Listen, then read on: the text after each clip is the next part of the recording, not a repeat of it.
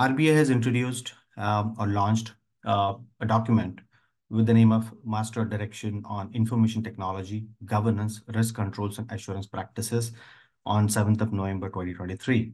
And its applicability is from April 2024.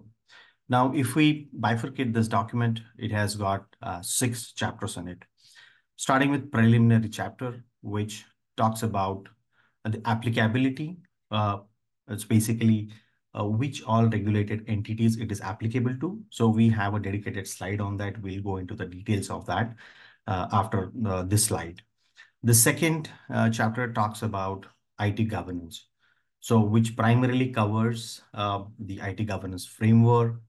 There are different roles and committees that this document suggests, which includes what is the role of board of directors, what the IT strategy committee, what are the senior management and IT steering committee will do, and what are the functions of the head IT. So we will look into it little detail as we move on to the further slides.